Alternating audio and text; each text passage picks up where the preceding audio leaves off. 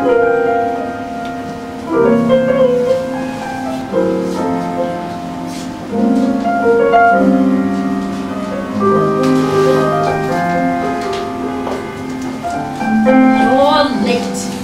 early. I arrived first. I'm aware. Mr. Haviland, Miss Fontaine, I'm Hannah. I'm on the staff here at the network. I'm so pleased to have you both here. I've seen all your movies. Both of you. All your movies. Thank you. May I get you anything? No, thank you. I'm here if you do need anything. I'm not sure why we're doing this. I don't know what good it will do. I'm a little uncomfortable just being in this room together. It must be very strange for you, having been out of the spotlight for so many years. At least I have made appearances here and there, even been honored a couple of times. I must say, Joan, the years have not diluted the estrangement. I still do not feel very sisterly towards you. One would think I that... need to say, why do you think I was given second bidding? After all, Livvie, I did the big things first. Married, Academy statue. First, yes, first still counts. Chronological order, I suppose. I am only 15 months younger. 15 months? Dear sister, does that really matter at this point? Probably not. But being younger has its advantages. Not 15 months. Oh, 15 years, perhaps. Even 15 years at our age, that wouldn't help very much. Do you feel fortunate to have made it to 97? I don't know. Yes, I think I am grateful, but it's not our world anymore, is it? There was a song many years ago that had the lyric, "And when the world is through with us." I think the world has been through with us for a very long time. And I think our television appearances, or public ones, are meant to throw us old gals a bone of appreciation for how things were in that golden age in Hollywood. Well, we both know that all that glitters, whatever fans we had, have forgotten us. Oh, practically all the fans we had are dead or senile. There must be some left. After all, we were invited here. People must be interested. Yes, thanks to that marvelous non-stop movie channel. Oh, and that marvelously young man and my good friend who knew more about movies than L.B. Mayer. Oh, we'll stay young forever. On film anyway. Yes, that's true. But this interview is being done by the best in the business. Top notch. She does these specials, they are called, and they're very popular with audiences. We should be honored. She should be honored. Well, it's advertised everywhere. We're making news, Livvie.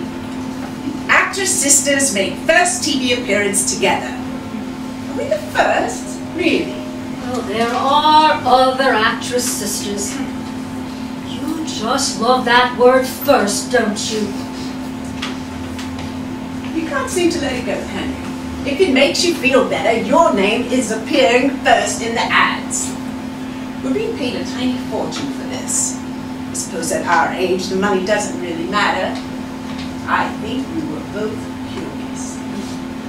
Do you suppose they will give us a script? This isn't a picture, Livvie. They just want to ask us some questions. An interview about our experiences in the movies.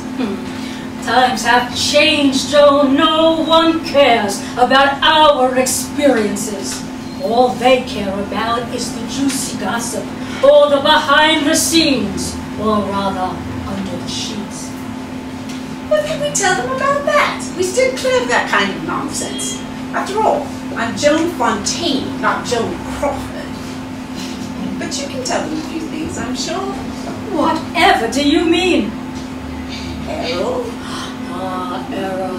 Oh, an extraordinarily handsome, rugged, virile man. Oh, yes, he was. And a fine actor, too. We did 8 pictures together. I'm aware. In my mind, Errol was the quintessential Robin Hood. I agree. We agree on something. As with some beautiful people, his challenge was overlooked. I think his work in Elizabeth and Essex was quite fine. Yes, it was. Yours wasn't overlooked. My what? Your beauty. Oh, thank you, dear sister. And I think you have become quite a handsome actress and woman yourself.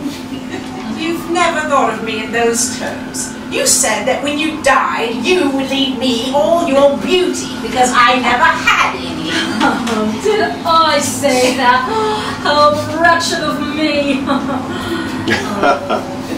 Things change. We change. What was important those many years ago? Well, Perhaps you were right. I was given the prestigious statue for playing plain girl. You never played a plain girl. oh, you're forgetting Melanie.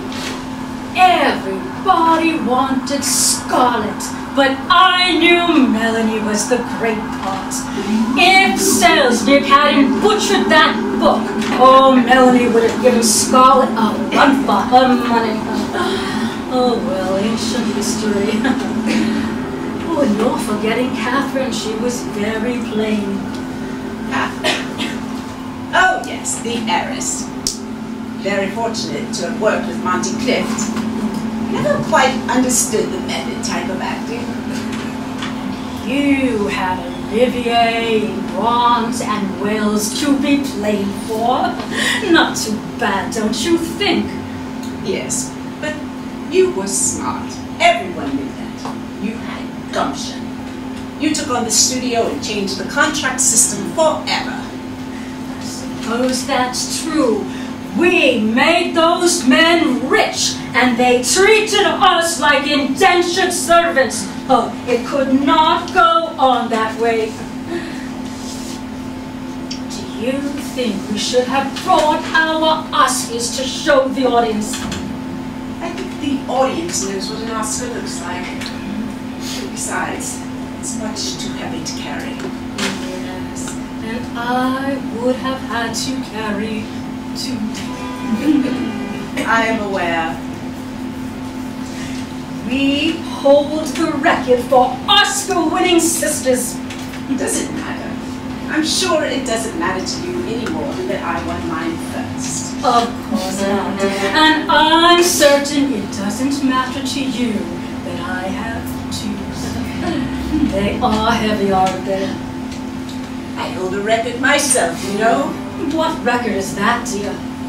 You know perfectly well that I'm the only Hitchcock blonde to have won the statue. And since he's dead, the record will stand in perpetuity.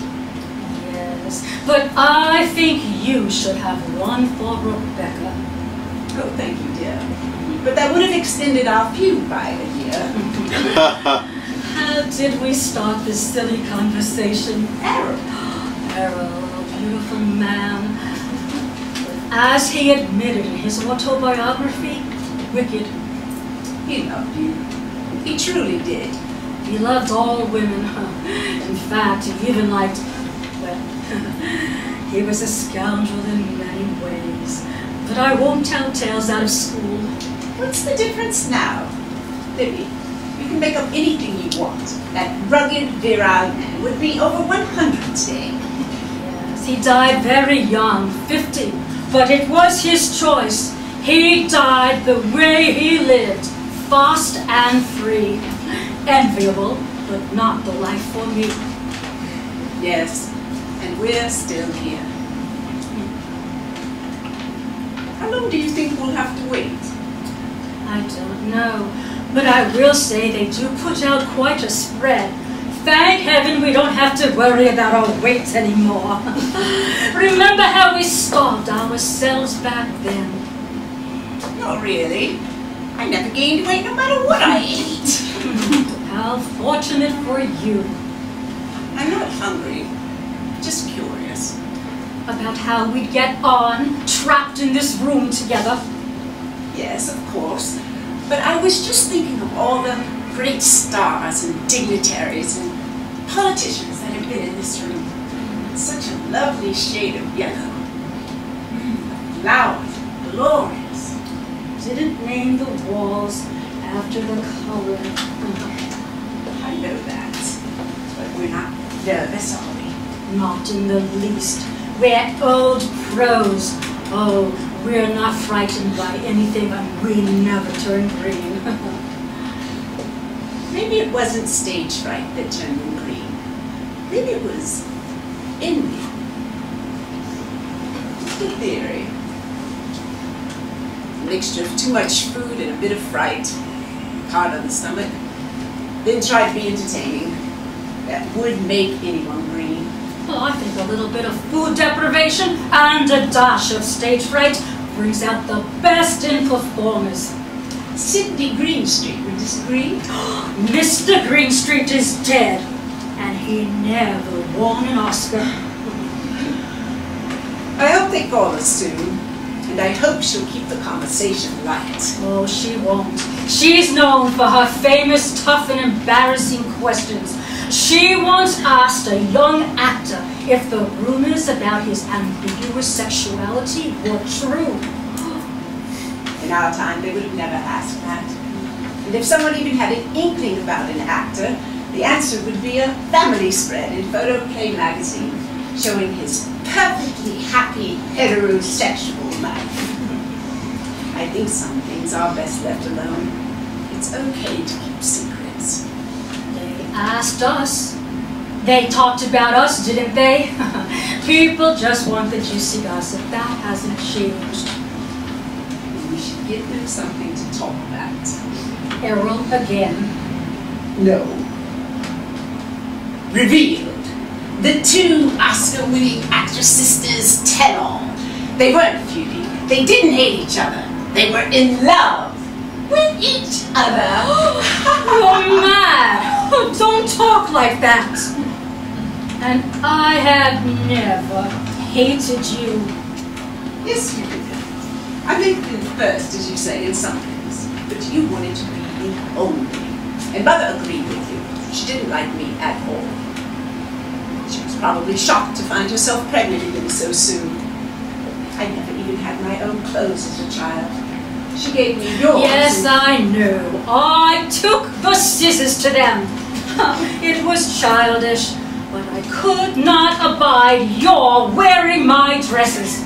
But why? They hung differently on you. Ever did me? Well, they looked better on me. You turned the prettiest frock drab. I suppose de Havilland looked better on you too. You did all right with the name you chose. Joan de Beaucaire de Havilland was my name, my birthright. Mother forbade me to use my own name. She was protecting me. Of course. She liked you best. No, I think she was protecting my image. If you had failed as an actress using the name, the public would have been confused as to who was the success and who was the failure. You would have brought us both ruin. But I didn't fail, did I? The gypsy was right. As I said, you did all right with the name Fontaine. You could have taken my hand, or looked my way, or even smiled at me. I was offering you my sincerest congratulations. What? At the ceremony in 1942.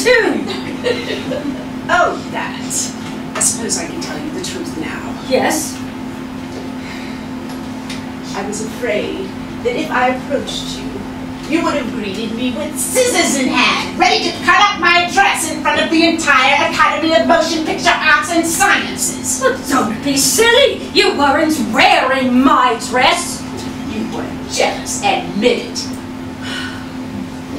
We were in a cutthroat business. Everybody's jealous of other people's success. It's beastly, but it's true. You certainly got even with me. By winning too. Well, perhaps, but more than that. Does it really matter now? You brought it up. I did not. You started this with bringing up 1942. What's the matter, sister? Can't remember your lines. My memory is as clear as glass. I do wish they would call us to go on. This is most disconcerting.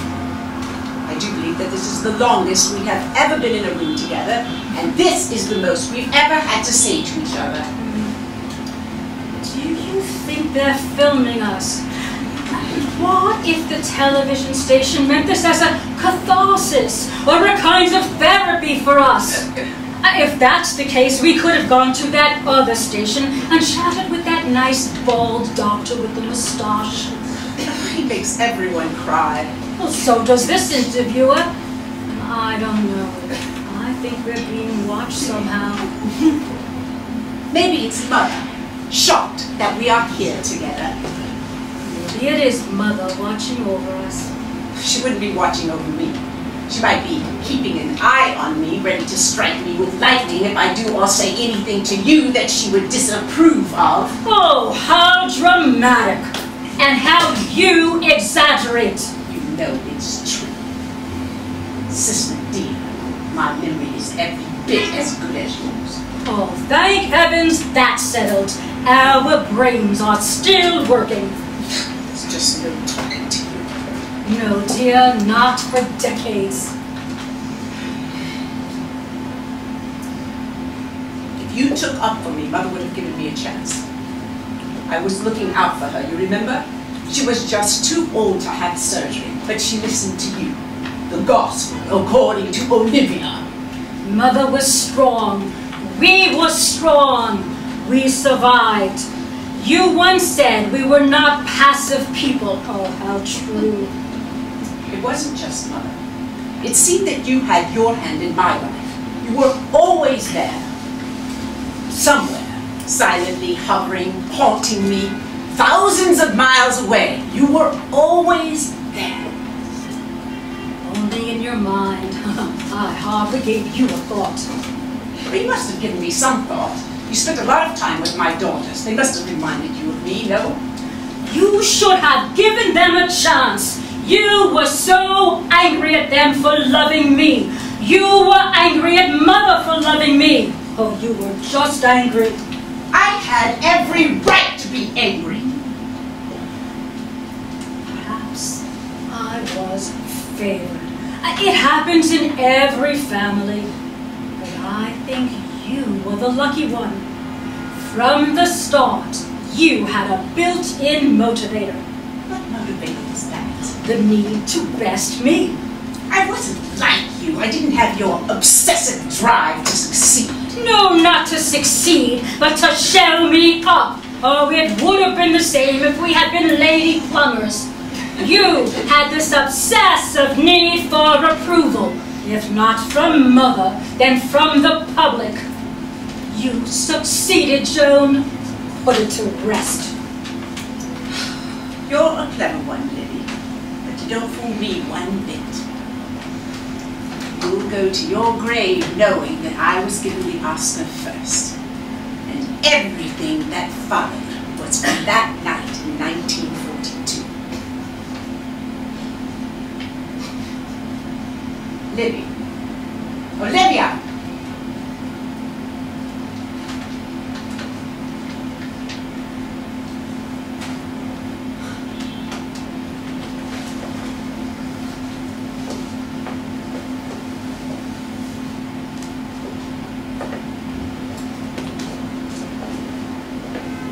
In the words of Robert Anderson,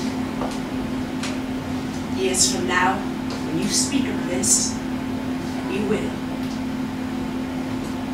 Be kind.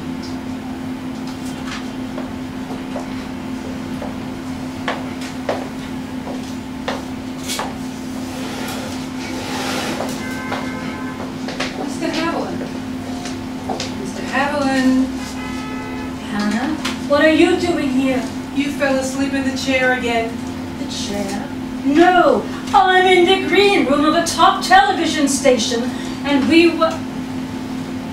I don't understand. Where did she go? Who? Never mind, dear. I guess I left the lights on in the house, too. Did you get the mail, dear? No, it's too early for the mail. Miss D, there's a reporter out front, and some people are calling. What for? More interviews? More honors? No, Miss D, they want a statement from you. A statement about what? Miss D, your sister passed away. I see. My sympathy. T, Thank you, Aunt. do you want to speak with them? No. Tell them I am shocked and saddened.